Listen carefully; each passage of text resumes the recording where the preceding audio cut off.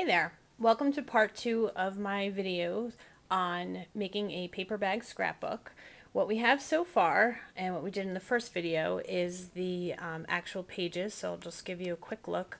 We did the cover page and learned how to fold it and how to put all the pages together, and including the little inserts. So I'm going to talk about the inserts in a little bit. But first I'm going to talk about a couple different ways that you can bind the book together, because obviously you need it to have this. Right now the two different lunch bags are two separate pieces still. So I'm going to show you an easy way to do it and a little trickier way to do it. But both ways work fine, and both ways are great. So first, the easy way. This is like an unfinished book, so this is just the bare bones part of it, but it'll work fine to show you how the binding works. So really all you do is make sure you have your crease really well here, and if you do want to do the binding part first, you can. I usually do the pages first, just because that way you know a little bit better about where the binding should go. But when you're using this format, it doesn't really matter as much, so you can do the binding part first. So you're going to take your Crop-A-Dile, and you're going to need to punch holes, and you want to use the larger of the two sizes, which is 3/8 of an inch. Make sure your guide is pushed all the way back, because you want to push it in as far as you can and punch a hole. So you want to, like I said, push it in as far as you can, but punch right on that score line, and just punch, and you're going to turn over and do the same exact thing on the other side. And then all you do is just take, this is 1/4 inch grosgrain ribbon, you're going to feed it through the top, feed it through the bottom, and you have your choice. You can tie it on the inside, or I like to actually tie mine on the outside. It just gives it a little bit more decoration, I guess, for the outside. And by the way, this was about like 18 or 19 inches of ribbon, and as you can see, it's a little bit longer than what I need, but then that way I can choose to either leave the longer strings, or I can trim them off and cut them down a little bit. So so that's one way, and that's the simple way of doing the binding, and as you can see, holds the book together perfectly. And if you were going to do, again, this is a 2-page or a 2-bag book. If you were doing more pages, you would just have them all together when you did your Crop-A-Dile punching, and then you would thread them all through with the one single piece of ribbon. So that's the easier way of the two. Now next I'm going to show you a different way. So this was the original book that we made, and I've opened it up to the middle. I've already kind of pre-done a couple of steps here.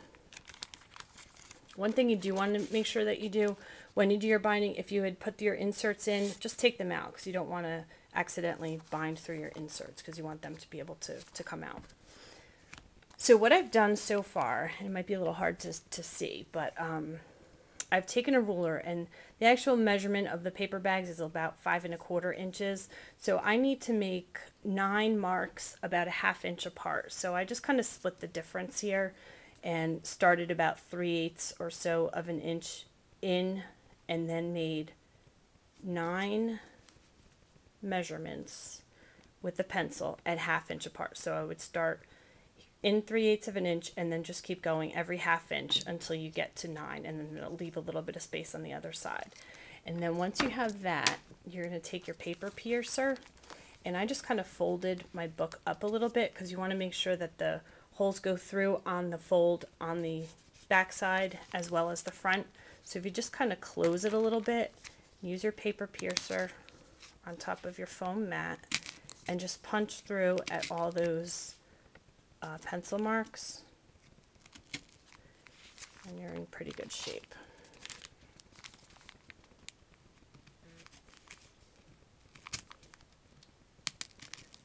Okay, I think I got them all. There should be 9. 1, 2, 3, 4, 5, 6, 7, 8, 9. Got them. Okay. So next I'm going to take our baker's twine, and this is the cherry cobbler color, and I'm going to start at the top on the outside of the book, and just basically thread through and leave, this is about 18 or 19 inches of the baker's twine, and I want to leave about 2 or 3 inches on the outside. I'm going to tie that together with the end piece later on when I get to the end, but I want to make sure that this is hanging out of the top hole. And then I'm just going to go through and just thread back and forth, which of course is easier said than done when you're doing it for the camera.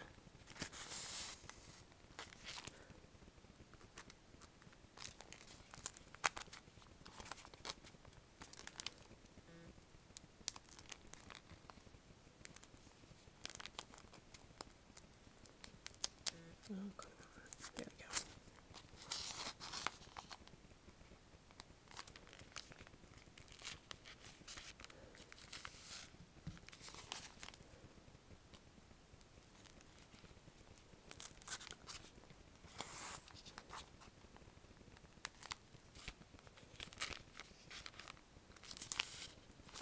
All right, so I think you get the idea. I'm just going to keep doing this, and then I'll be back in a second when I'm all the way at the end.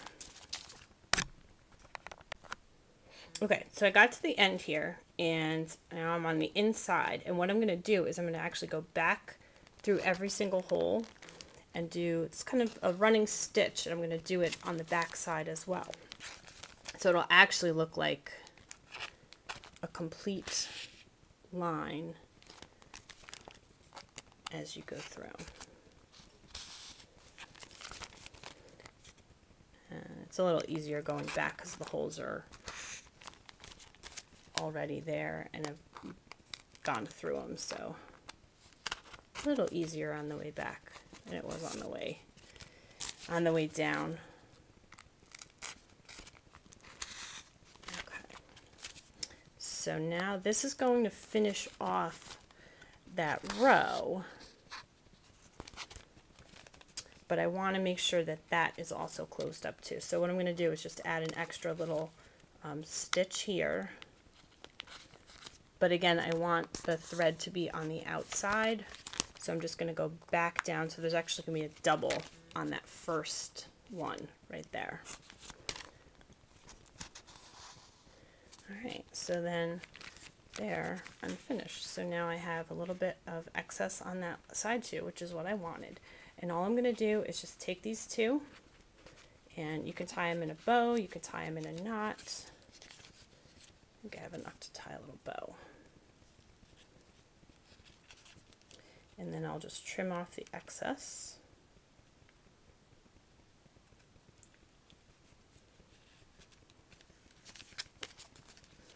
Even it up a little bit.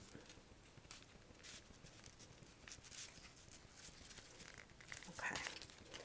And I'll just trim off the excess, and then that'll be done. So that's a second way of binding, which is a little bit trickier, a little bit longer. Takes a little bit longer, but I think it looks kind of nice. A little bit more finished. When I do the classes for the kids, I always do the easy binding way. So now the book is just about complete. The only thing I need to still add are the inserts, and I like to kind of dress up the inserts a tiny little bit just to make them easier to pull out. So here's my 2 pieces of early espresso paper. I'm just going to take 2 circles of cherry cobbler, and this is the 1 1/4 punch. I'm just going to fold them in half.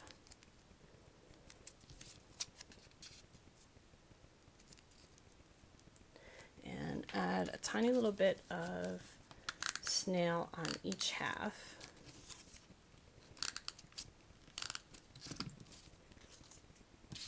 And I'm going to take one and put it toward the top.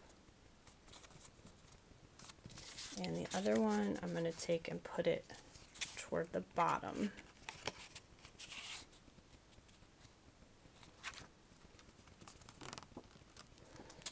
And then I'm going to take my crocodile again, and I'm going to take the smaller punch this time and just punch a little hole right kind of in the center of where that semicircle is. And do the same on the other one. Then I have some Early Espresso taffeta. I'm actually going to just trim this a little bit since the hole is small. I'm going to make sure that they go through pretty easily. I'm just going to bring these from the back forward, loop that through, and these are going to make the little tabs that are going to kind of hang out the side of the book and make it easier to pull out the inserts. So there's one. I'll just clean that up a little bit. And by the way, I think this is about 5 inches of ribbon that I started out with. And then you saw I trimmed a little bit, so.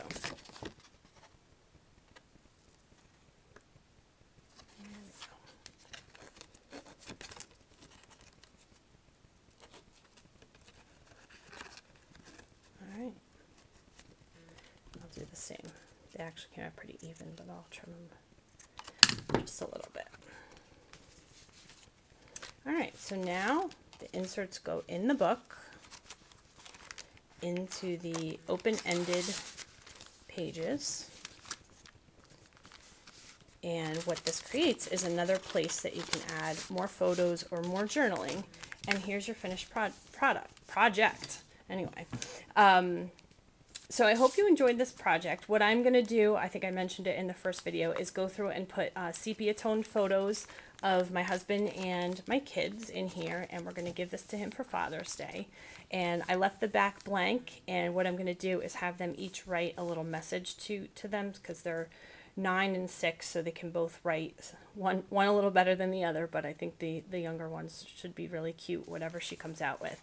So so hopefully, Jeff, you're not watching this, because now if you are, you know what you're getting for Father's Day.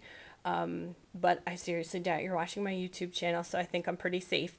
And I hope you guys enjoyed learning how to make a paper bag album. It's a really quick project, it's easy, and it's so much fun, and there's so many possibilities that I hope you really enjoy it and make a lot of them and have a great time. So thanks for watching. Bye-bye.